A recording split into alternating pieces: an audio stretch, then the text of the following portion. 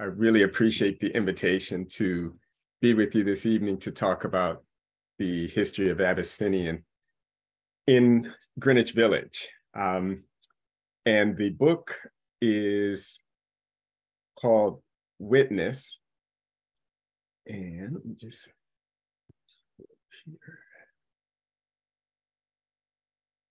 And I'm one of 4 authors on it. This was a bicentennial history book that came out in 2014, commemorating the bicentennial of Abyssinian, which was in 2008.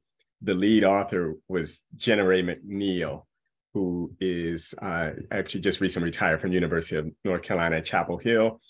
And then Houston Roberson and Quentin Hosford Dixie, who is Houston Roberson passed away about a year ago. He was at Sewanee University, and Quentin Dixie is at Purdue, Indiana. And Quentin did most of the work on what I'll be talking about this evening, and I assisted with some of that. And then the other parts of the book that I did was a lot of, I'm still a member of Abyssinia. I joined Abyssinia in 1987. And in the early 90s, Dr. Calvin Butts, who was pastor, asked a group of volunteers to assemble archives of the church. And so I was part of that group, and that group eventually became the Archives and History Ministry. And I led that group for many years. And I know some of our members are here this evening. And so a lot of that work tied in with finding images from our archives. I supported the other authors on this. And so what I'm going to talk about tonight, though, is Abyssinian's history before Greenwich Village, because that is less well known. Abyssinian was founded in 1808, and it grew out of First Baptist Church, which was literally the First Baptist Church in New York that was in on Gold Street. And in 1808, 4 men and 11 women asked permission to leave First Baptist. And the image on the screen is the letter that was spoken into the record during a business meeting in 1809 at First Baptist. And during Quentin's research, First Baptist still exists. They're now on 79th and Broadway. And Quentin reached out to them to see if they had any records from that time.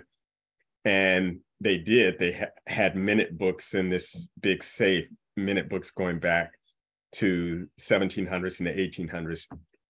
And this book is, this letter was there, and it includes the names of the people which we did not know before that time at Abyssinian. The departure, the letter doesn't say exactly why they're leaving, but it's a very strategic diplomatic letter. And I'll just read maybe the last 2 paragraphs. Dear brethren, should you see cause to grant us our request, we shall still feel it our privilege to look up to you for instruction, that through sovereign power and electing love, we may be found steadfast and immovable, all abounding in the work of the Lord. Though separated in places of worship, yet we trust not in the object of worship, and believing that the great head of the church will lead us to fountains of living water, and that God will ere long wipe away all tears from our eyes, and that we shall behold him, whom our souls love in unbeclouded day. May God grant it for Jesus' sake. Amen and amen. Done by order and in behalf of the brethren and sisters of color belonging to the First Baptist Church in this city, together with a small number from other churches. And I'll talk about why that letter had to be so diplomatic as we move forward. when they left, about 2 years later, they purchased a church from Ebenezer Baptist Church, which is a white congregation. It was at 40 or 44, those different numbers have been used, Anthony Street, which is now Worth Street. And so that was between Church and West Broadway. And by 1813, they had 73 regular members. They had a series of pastors over the next decades, and usually those pastors served for 2 or 3 years. They struggled, but they grew. By 1840, they had 259 members, but their financial struggles continued. And what's behind that is there were a lot of limitations on what Black people could do. New York was one of the largest slave states in the North, and it was tied to slavery. They eventually abolished slavery in 1827, but there were a lot of social restrictions that went with that. They limited Black people's access to certain jobs. And so most Black people were working for very little money. And that was reflected in their ability to support the church. They struggled to pay their mortgage because they had taken out a mortgage to buy the church, and they struggled to support the pastor. And they often had to ask for help from the church they left, First Baptist. And so that's part of the reason for that diplomacy in their leaving. The other is that Baptist churches, New York was a relatively small city at that time, and there weren't that many churches. And there is a fellowship across race lines for churches if they were ordaining people, if there was a vacancy and they needed somebody to fill in as a supply preacher, they might need to call on those white congregations. And so that's what they did periodically in those first decades then. In 1841, they reach a level of stability when Reverend Sampson White is called to be the pastor. And he had a ministry that dated to Virginia in the years after Nat Turner's 1831 rebellion. He went on from there and founded 19th Street Baptist Church in Washington, D.C. And he remained at Abyssinian for 6 years, provided some stability compared to the 2 or 3 years that other pastors had been there. But he left in 1847 to found Concord Baptist Church in Brooklyn. And this is at the time that New York City is Manhattan, Brooklyn is a separate city. There were Abyssinian members from Brooklyn who were traveling on Sunday to attend Abyssinian. And this is before the bridges were built. So they would have had to take a ferry, and it was inconvenient. And eventually they petitioned Abyssinian to leave and form their own congregation. And Sampson White became their initial pastor. And Abyssinian then called John T. Raymond as pastor. And it's not, our records don't make clear how long he was there. But what we do know is that in 1854, the Anthony Street building was sold. And this is an account in the New York Times. This is June 23rd, 1854. The Abyssinian Church, unfortunately, has lost its edifice. A mortgage upon it was foreclosed, and the congregation now worship at 356 Broadway. 10 of the members, by their own request, have received a joint letter for the purpose of establishing another church of the same faith and order. The brethren have heaviness of heart in leaving these premises, for which they say their fathers, mothers, and friends toiled long, yet the hand of the spoiler has gained the ascendancy. That article is not totally accurate. The church was not foreclosed on. It was sold though. And part of my research with Witness, because of my background with real estate, I've used real estate records in a lot of my research, particularly about Harlem. And looking at the real estate records, that really gave us a more accurate picture. And this is what those records say. The meeting, and it's related to, these are in the sales documents there at the New York City Registrar's office.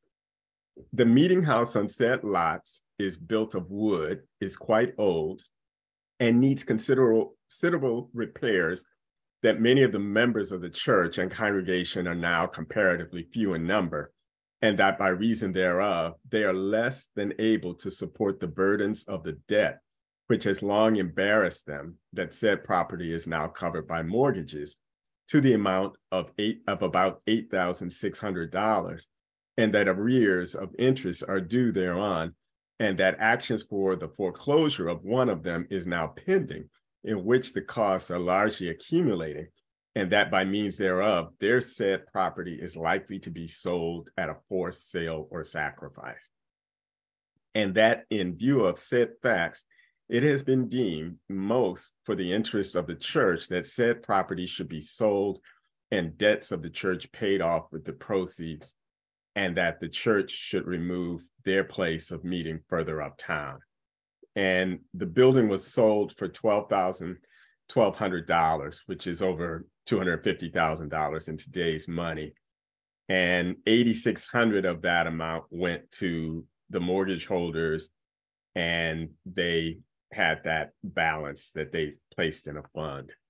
And so Abyssinian was without a building, and they entered a phase that through oral history of the church becomes known as the Thompson Street migration.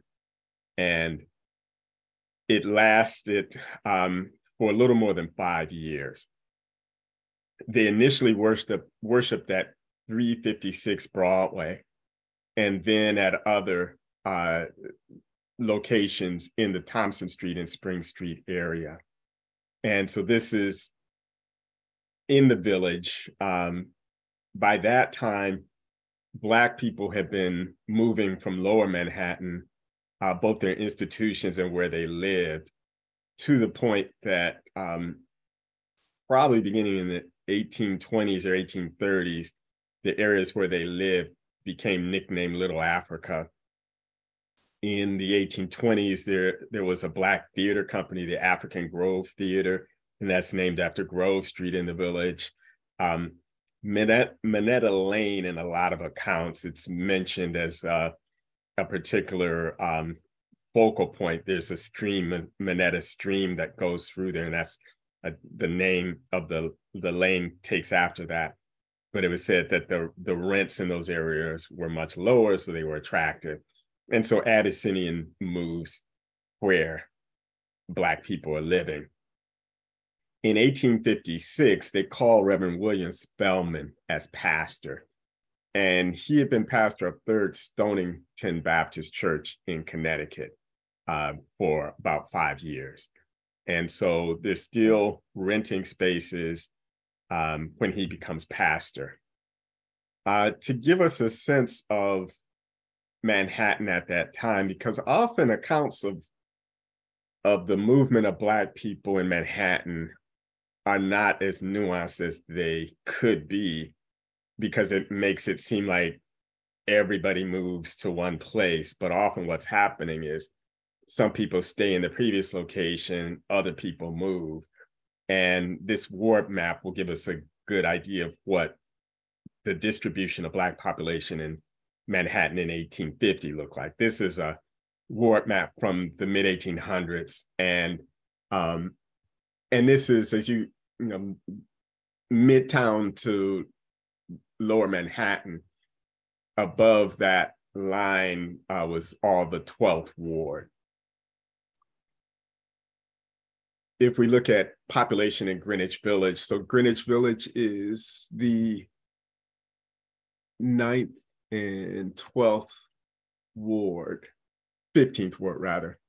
The population in 1850 there is white population 40,000, Black population 500 in Ward 9, white population in Ward 15, 21,000, Black population 990.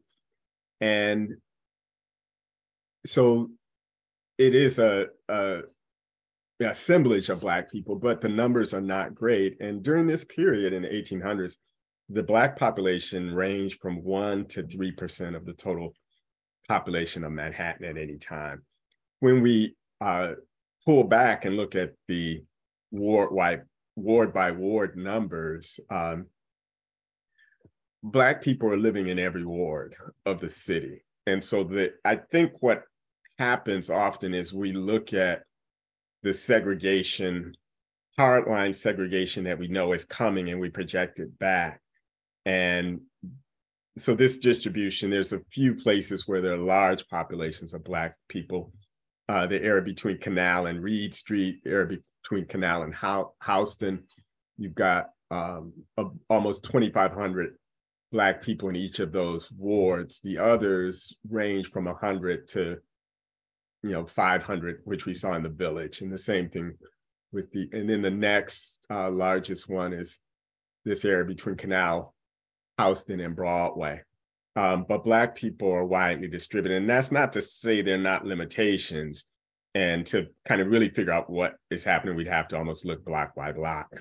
But Abyssinian, in some ways, it's not just going to where the most Black people are. Most likely there are social ties that are bringing them to those areas. There are other institutions that are moving there as well, and other churches.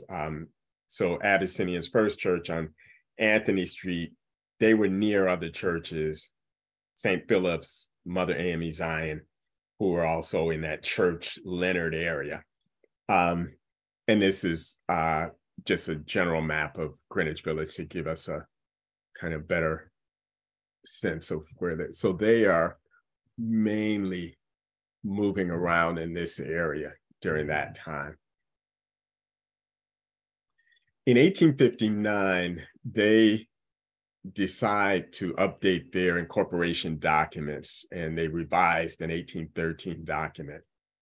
The new document called for 9 trustees to manage the new corporation.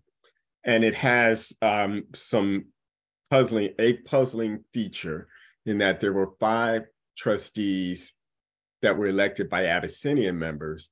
And then there were 4 trustees that were elected by members of 4 white congregations: First Baptist Church, where they left, Tabernacle Baptist Church, Berean Baptist Church, and Stanton Street Baptist Church. And these congregations had periodically made loans to Abyssinian, and we don't have documentation of an agreement, but it does seem that they wanted to protect their investments by negotiating seats on the board of trustees. A year after that incorporation document was revised, Abyssinian found a new home, and they began worshiping at 166 Waverly Place. It was formerly the place of worship of the Third Reformed Presbyterian Church. It was Waverly off of 6th Avenue. And 3 years later, in June of 1863, they purchased Waverly Place for $4,000. And the image that was on the registration for this, and that's on the cover of Witness, is an image of this building, but it looks almost like a country church because they've airbrushed out these buildings that were on both sides of it. So it was a modest-sized building between other buildings on that block. And this is a map just giving us and so Abyssinian is here. Across from there was the Northern Dispensary, which was a medical related building. They have company of other Black churches in this area. Shiloh Presbyterian, a Black congregation that Henry Highland Garnett, pastor from 1859 to 1863, was on Prince Street near Marion, and St. Philip's Episcopal Church, which was founded a year after the Abyssinian in 1809, moved to Mulberry Street in 1857. And this image is the St. Philip's Church on Mulberry Street.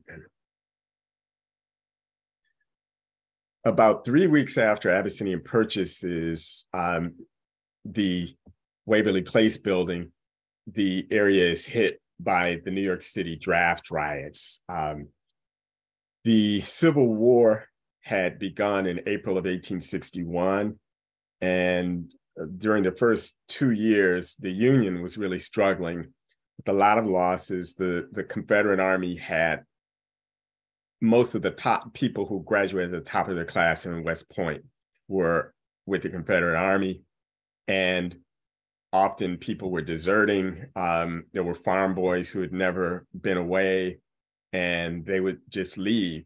And so the Congress decided, and the president decided, Lincoln decided to institute the first draft. And it had a provision that became problematic. If someone was drafted, they could pay to have a substitute go in their place. They could pay $300 to have a substitute go in their place. And $300 was about the wages, annual wages of a person. So it was only wealthy people who were going to be able to afford to do that. And that saying, it's a rich man's war and a poor man's fight, is, kind of depicts that situation. When the draft, the day that the draft was to begin in New York, and it was the draft location was on the east side, I believe it's in the 30s. That morning, a crowd gathers along where Central Park is under construction. They make their way to the draft office, and they basically tear it up. And then they go from there to move around the city. And they're targeting Black people, Black institutions, white people allied. They're moving around. They burn the Colored Orphan Asylum, which was at Fifth Avenue and 41st Street.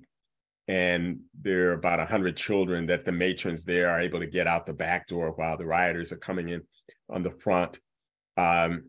They chase people down the street and kill them. And this is going on for about 3 days, and it only ends when the Union troops are called from the Gettysburg battlefield that just had ended to come to New York to restore order.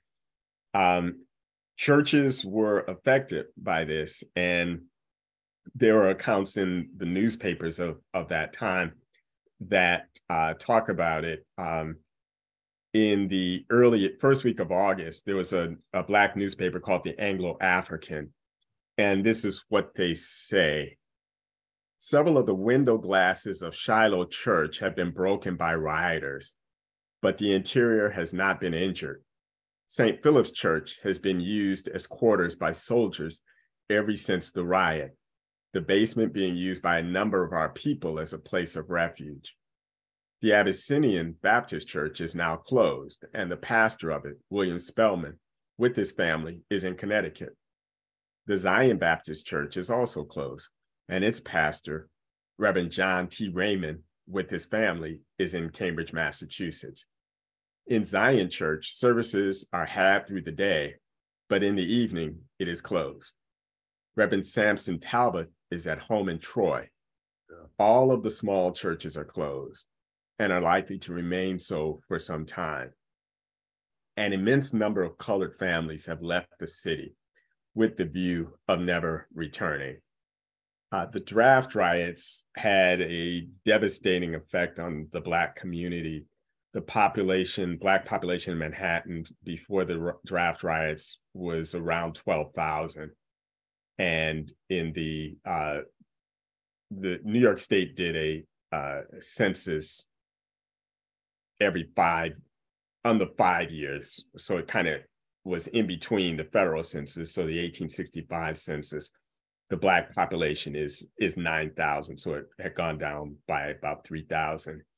Some of those people moved to Brooklyn. Brooklyn was seen as, some of them fled there during the riots, and some moved there later. Some moved to other places as well.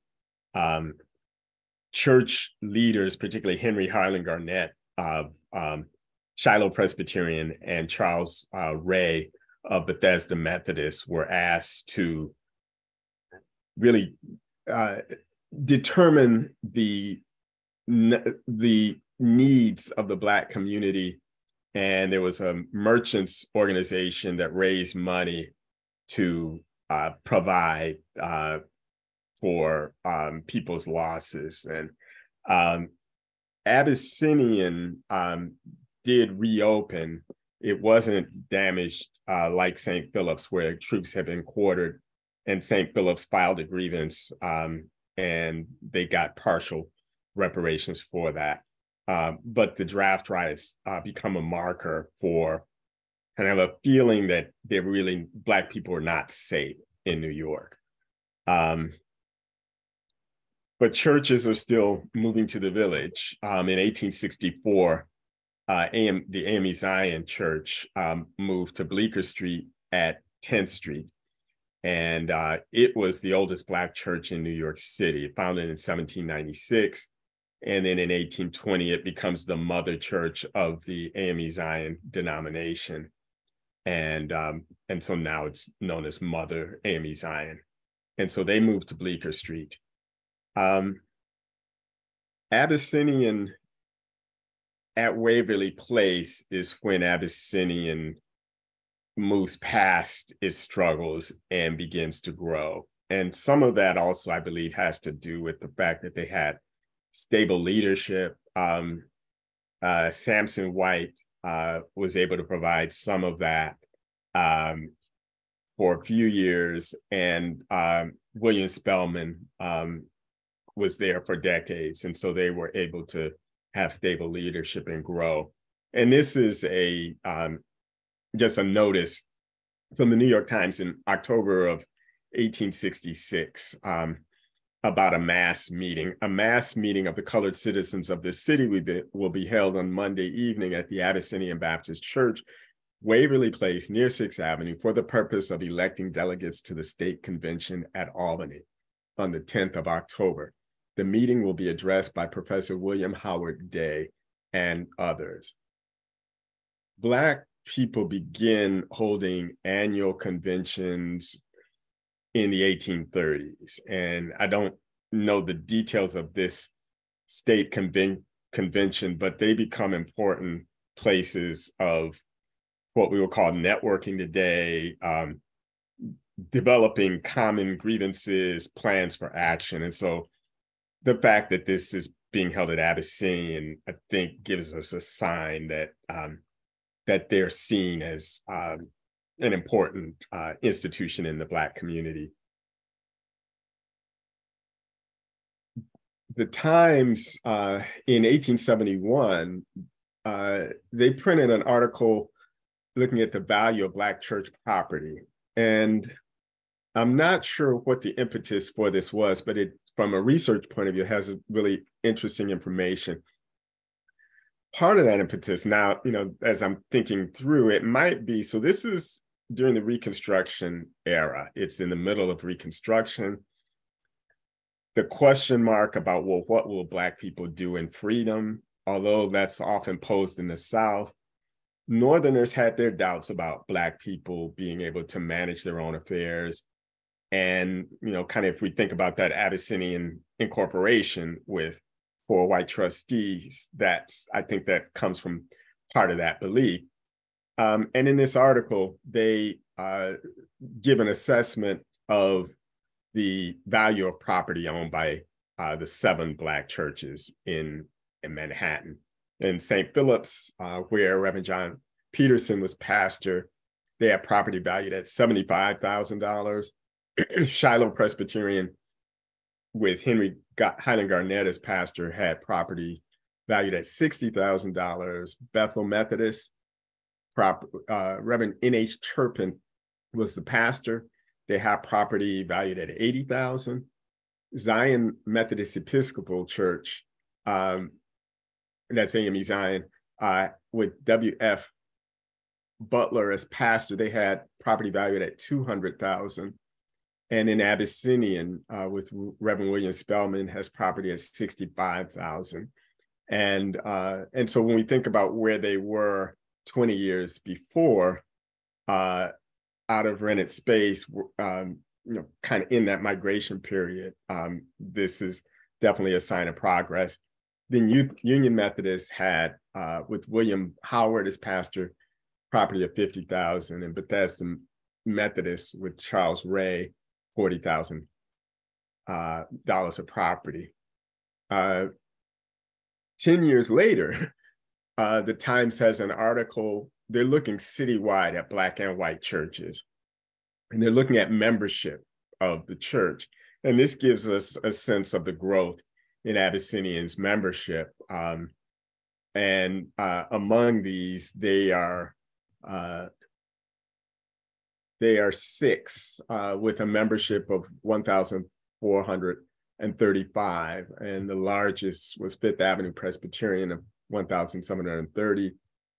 Broadway Tabernacle had a little more than 1,000, or almost 1,100. And so they've grown a lot in those years. And what's behind that growth is population growth of the Black community in Manhattan. New York City is still just Manhattan during this period. And so if we look at this, in 1865, Black population was 10,000. In 1870, 13, 1880, it's a little more than 19.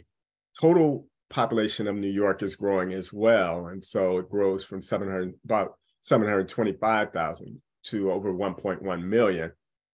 And so the percentage of Black people in New York doesn't really change because the overall population is growing at pretty much the same rate.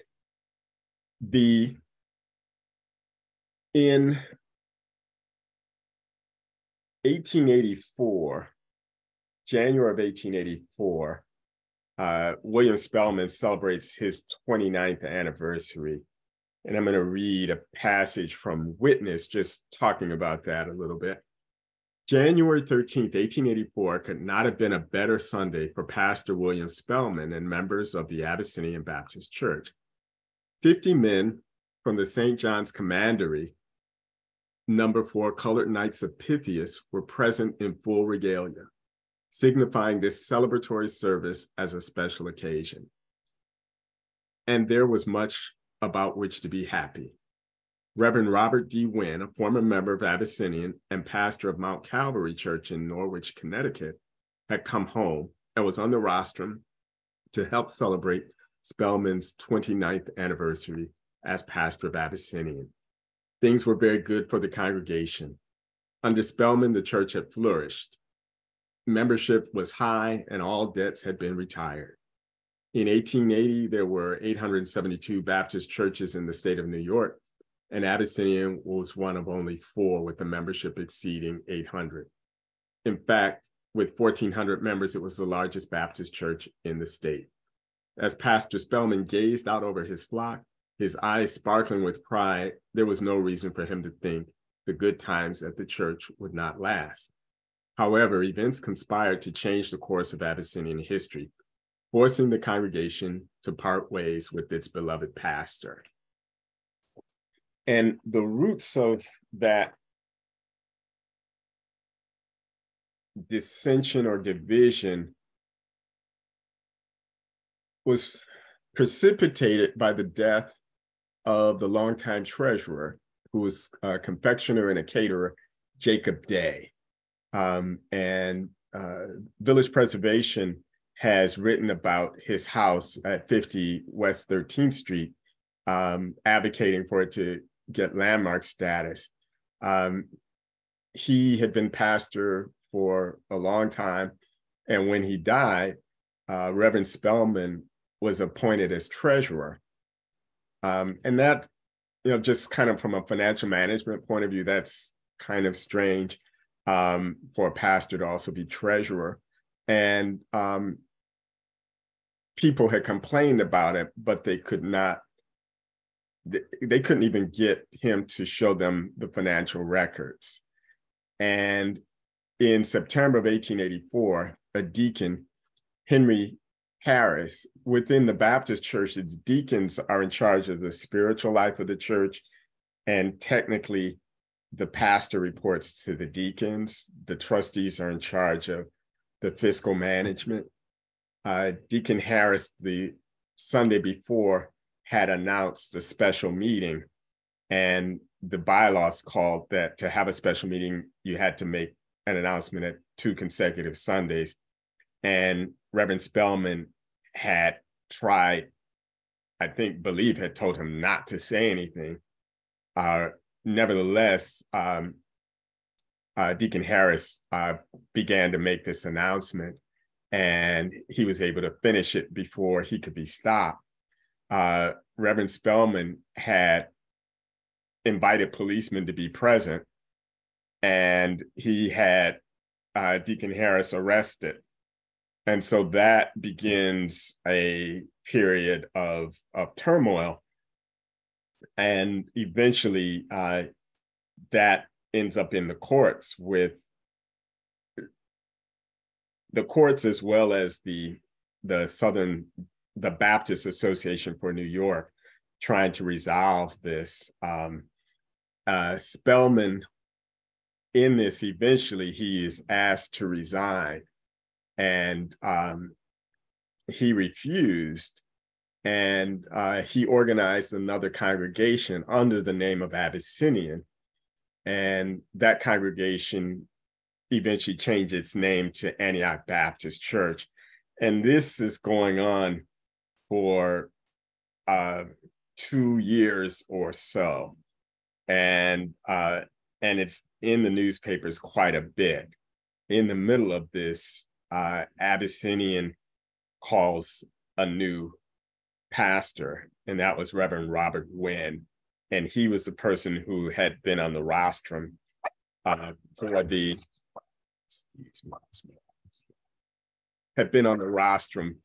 29th anniversary program for Reverend Spellman. He was a former member of Abyssinian. He had been pastor at Mount Calvary Church in Norwich, Connecticut. By the time he comes in 1885, Black churches in New York are beginning to move from the village toward the Midtown districts that are Black and Irish to some extent in the Tenderloin and in the San Juan Hill district. The Tenderloin, roughly boundaries used are about 23rd Street up to the lower 50s, and then above that up to the low 60s was what became known as San Juan Hill. And this is between 6th and 8th Avenue. And then in the lower part of that, west of 8th Avenue, is what was known as Hell's Kitchen, still is known as Hell's Kitchen. And by this time, there's still Irish there, but there are other immigrants as well. And so that's the context that Reverend Wynn sees when he arrives. And because the debt has been extinguished, he has them begin putting together a building fund. And one thing I forgot is that in that conflict with William Spellman, Abyssinian revises its incorporation papers, and they no longer have those outside trustees under this new incorporation. So it's their organization. And that's the organization that Reverend Wynn begins to lead. Abyssinian continues to be in the papers. Sometimes the tone of the coverage is almost with a hint of ridicule. And this is an article about a concert, and the a colored folks concert, and then the subtitle, "The Dusky Fashionables of the City in Silks and Diamonds Attended." In Steinway Hall last night, a concert was given for the benefit of the Abyssinian Baptist Church in Waverly Place, of which Reverend Robert Wynn is pastor. There were 2,000 people in the hall. The article, it's a long article. It goes on to talk about what people were wearing, and it's not overtly ridiculing them, but just the tone of it gives a sense, almost like, who do they think they are?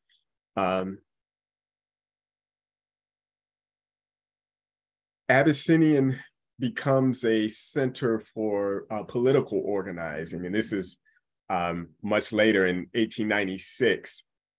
This is a mass meeting of colored Republicans. There will be a mass meeting of colored Republicans tonight at the Abyssinian Baptist Church, 166 Waverly Place. Bishop Derrick will be present, and the speakers will include the Reverend Ernest Lyon, the Honorable John Murray Mitchell, candidate for Congress, T.T.B. Reed, M.D., Richard Van Cott, candidate for Assembly, W.R. Davis, LLB, and Pierre Barguet. The Reverend R.D. Wynn will preside. And at this point, Tammany Hall is the Democratic Party and Black New Yorkers. There are some who are linked to it, but many are not, as Black people in other parts of the country in the 1890s are voting Republican, seeing it as the party of anti-slavery, the party of Lincoln. In this next article, 2 years later, talks about the Black community's complaints about the Tammany Hall and their dismissiveness regarding the Black vote. And in response to that, Black pastors organize. And so there's a very overt involvement in electoral politics during this time. Robert Wynn had a vision for where Abyssinia should be going, and he shared that. And I'm just going to read a little bit from Witness again. At the beginning of the 20th century, it was estimated that Abyssinian had 1,000 members. Reverend Robert, and we know they had more than that, Reverend Robert Wynn regularly preached to full houses in Waverly Place. Members worshiped together, expressed their faith through Christian service, supported missions, and maintained their church. Abyssinian was in sound financial condition, and the congregation had a building fund of $16,000. During 1900 and 1901, members of Abyssinian expected to hear Reverend Wynn again address the subject of moving uptown. And they're thinking maybe 53rd Street, which is an area that was becoming a center of Black institutions. What they did not expect was his disclosure of the revelation of a new vision in 1901. Before the close of the year, Reverend Wynn, as the pastor and spiritual leader of the congregation of Abyssinian, declared that he insisted flesh and blood had not revealed. God is calling us to move to Harlem. Abyssinian Baptist Church is to take its witness beyond the Tenderloin and San Juan Hill, all the way to Harlem. Abyssinian, and in 1901, there was a small Black enclave in Harlem. If you know where Harlem Hospital is, just south of that, the blocks of 135th, 134th, 133rd between Lenox and Fifth Avenues. They were not all Black, but substantially Black, those blocks. Other than that, there were very few Black people who lived in Harlem. And so the congregation, when Reverend Wynn says this, they resist. And he believes that it's a calling from God and that they're being disobedient. And when they don't change their minds, he resigns, and they're surprised by that. But they then gather their senses and they call Charles Satchel Morris as pastor in 1902. And he had a interesting background. He was a graduate of Newton, Massachusetts Theological Seminary. He had studied law in Michigan, worked for the IRS, and then on Ellis Island.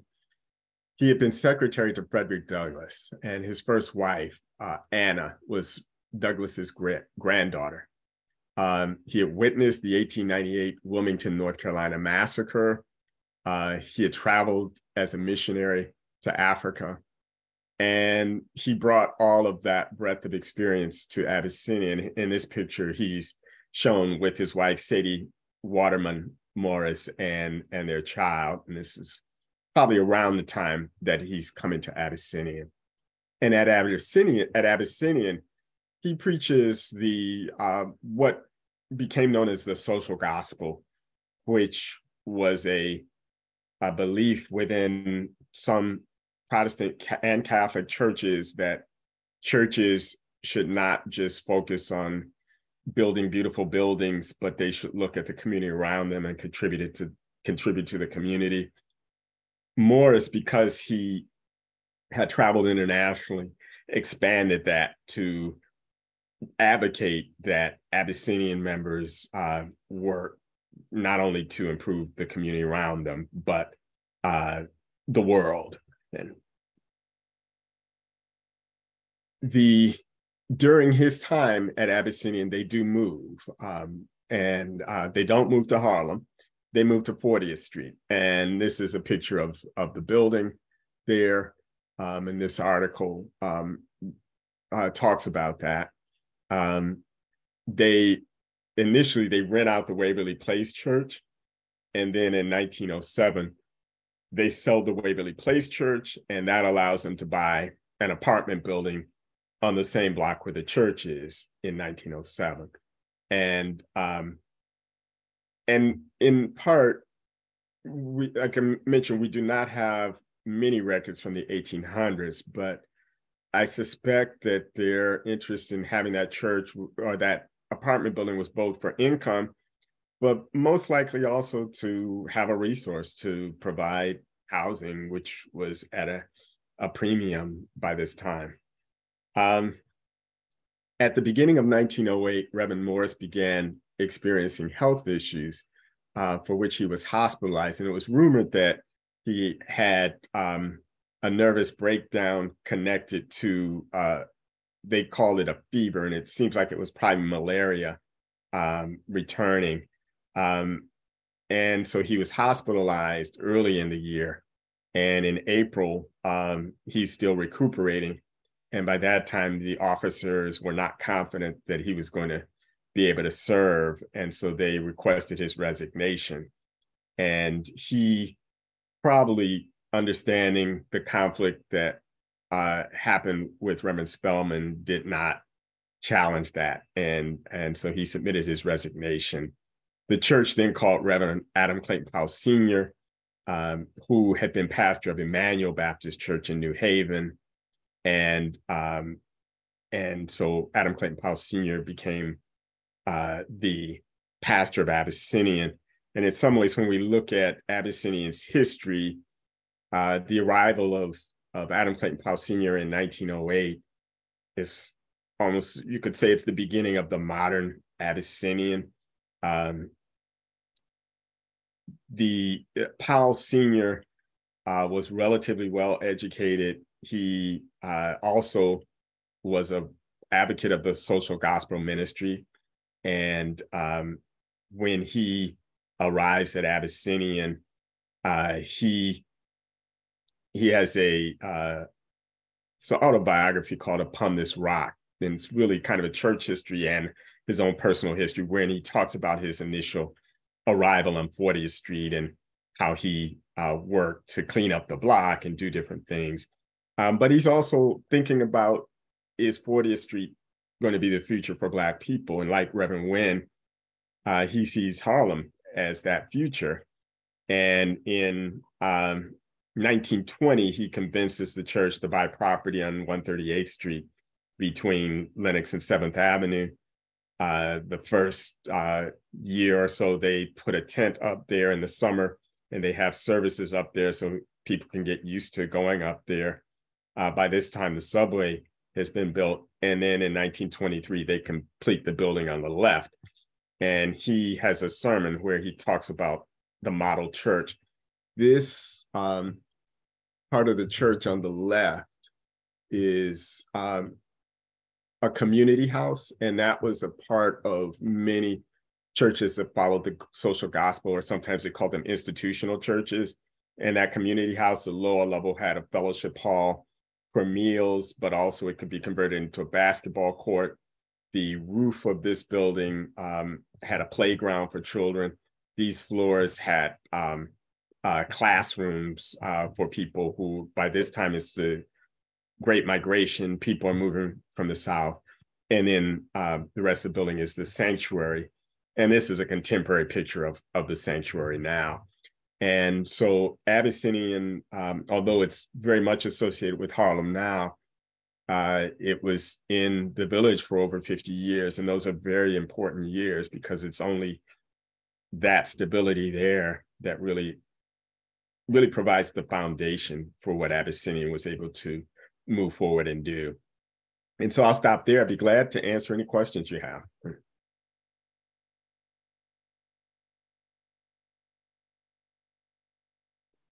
Thank you so much. This was so fascinating, and we already have so many questions to ask you. So let's get started. There was a question toward the beginning when you were talking about the location, the village of the church, whether that was before the Great Migration, and was the constituency Black Africans? Was it African Americans? What was kind of the makeup when it first started in the church? In the village, or when it first started in 1808? I think it was in the village. That was the time. It was 6:22 p.m., but I don't expect you to remember. Okay. Yeah. So they're in rented spaces in the village in 1854, between 1854 and 1860, when they then moved to the Waverly Place. The Black population of New York is mainly native-born Black people. By this time, slavery has been abolished, but there are people who, the first Black people come to New York in about 1621, I believe it is. And many of them became free. And so it's unfortunate that we can't trace our ancestry, but if we could, some of those people might have traced their ancestry to that period. Others may have been people from the South, freed, or people seeking their freedom. The Fugitive Slave Act is passed in 1850, and that makes Black people uncomfortable, whether they're free or enslaved, in the North, because slave catchers are coming up, and churches become important refuges for that.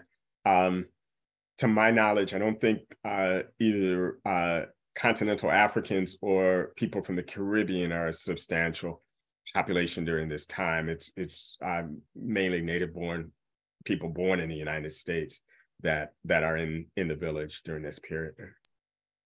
That's great, thank you. And then someone asked, they believe there's a 12th Ward school building still in existence, possibly on Mott Street between Spring and Houston. Do you have any knowledge of that? If not, we can move on. Let's see. I don't, but a friend of mine, Eric Washington, is I'm part of a committee working on a building that the city owned, and it was a former school building. But I can't remember. I don't think it's that address, so that might be another building. Okay, yeah. I mean, that's part of what we're looking to find out in all of this research that everyone's doing. And then the person says they may have missed it, but where does the name come from for the church? Part of the reason why I spent a little bit of time reading that letter, the founding letter, is because it clarified a founding story that I believe developed sometime in the 20th century, that the name, so Abyssinia is an ancient name for Ethiopia. I don't know that Ethiopians use that name, but Europeans do. And so now when we think of it, we think of just that country, but in 1808, people often used Ethiopia to talk about Black people in general, the continent in general. And so the founding story that I believe developed in the 20th century was that the founders were Ethiopian sailors. And when I joined Abyssinia in 1987, that's what we were, as we did tours with the Archives and History Ministry, that's what we would say. But Clinton Dixie, when he was doing the research on that early period, he looked at all the shipping records. So every time a ship came into town in the early 1800s, it was in the paper, no Ethiopian ships. He looked at presence of Ethiopian and they were not there. And that's why he went to First Baptist, because he was thinking, okay, if they left, like he has a background in religious history. So when you leave a church and you want to go to another, you need to leave in what they call good standing. And if you don't, then you might not be able to be accepted as a member. And so they wanted to leave in good standing. And so all of that, so that letter, that's what it's about, but it's also clarifying. So with that understanding, I believe it was them, this is 1808, and they are making a conscious link with the continent of Africa. And so there are many, so the African Society for Mutual Relief gets started in New York about that same year. And other organizations are using Africa in their name during that time. And so I think this congregation used Abyssinian rather than Africa in their name, is where that, I believe that's why it's there. Yeah, that's so fascinating. It's just so much work to get this research done. It's so fascinating to think going through all the records of every ship that came in a certain period is a huge task. So that's fascinating. And then we have one more question, unless anyone else has any final questions. Was Seneca Village a part of the Black population numbers you shared? And how does the population from Seneca Village kind of play a role? I know that's outside the village, but yeah, so it would have been in that 12th ward that wasn't on the map that I showed. Seneca Village gets established in the 1820s, and it's along what's now Central Park West, roughly in the 80s, probably 82nd to 85th, going into the park. And it has a substantial Black population. The AME Zion Church has a kind of a missionary church there. There's 2 schools, there's another church. It's probably 1/3 Black, white people are also there. It's very important because in 1820, when New York State revises its constitution, they do away with property requirements to vote for white men. So white men can vote regardless. Before, property requirements was the only barrier to voting. And so Black people who owned a certain amount of property could vote. That changed. They keep the property requirement for Black men, and the amount was $250 worth of property. And that, that's probably, I don't know, maybe $50,000, something like that. But it was a lot more. If you think about the Abyssinian members that we're talking about, they're not able to get that. Seneca Village provides opportunities for Black people to own land. And so when you look at Black who's voting in, let's say, 1850, the majority of them are Seneca Village residents, and it's not a lot. It's less than 2 dozen. I believe, statewide. At about the same time, Weeksville is getting established in Brooklyn, another Black community, and it would have that same impact. I haven't researched that, but it was a statewide law. So if you own land in Weeksville, and so that opportunity to own land in these settlements become very important. Weeksville, I believe, was all Black. Seneca Village was about a third Black, and white people were there too. When the plan to build Central Park is created, and it was created as a amenity to increase property values of what became Millionaires Row on Fifth Avenue. It's kind of an early urban renewal situation with some of the same things. They declared Seneca Village blighted, and there are articles when they say, oh, there's nobody in Seneca Village but goats and shanties. And, you got 2 churches, schools. It was a settlement, but they wanted that land. And so they were able to get it through from what I understand, eminent domain. And I believe people got some compensation, but typically people don't get what it's really worth. And so it's an opportunity that's lost then.